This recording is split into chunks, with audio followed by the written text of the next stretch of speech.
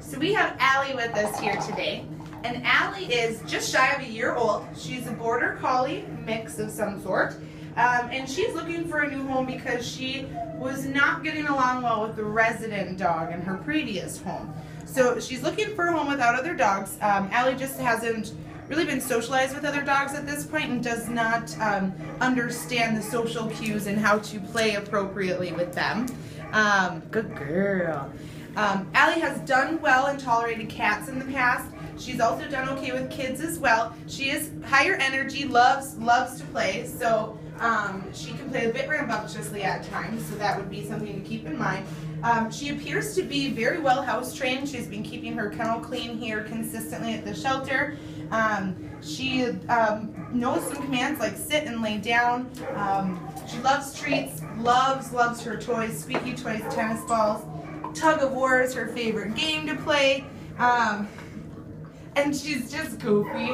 She's so sweet, so endearing, loves attention, but she needs an owner who's gonna have a little extra time.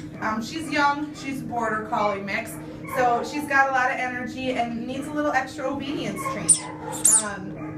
She does respond very well and is very treat motivated, so I think training would be fairly simple if you have a treat or a toy that she could have. Allie, sit, lay down, lay down. Good girl, good girl.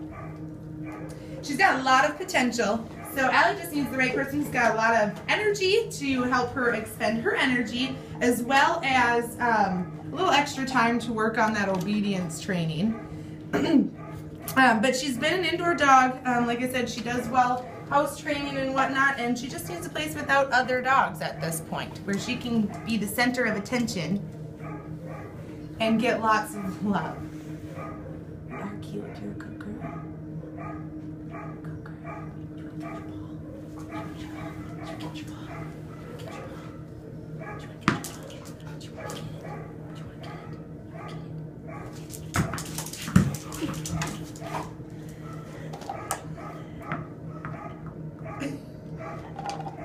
So if folks want to come and play with Allie, how do they find you guys?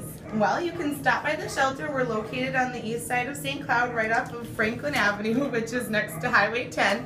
And you can view all of our adoptable pets on our website at tricountyhumanesociety.org.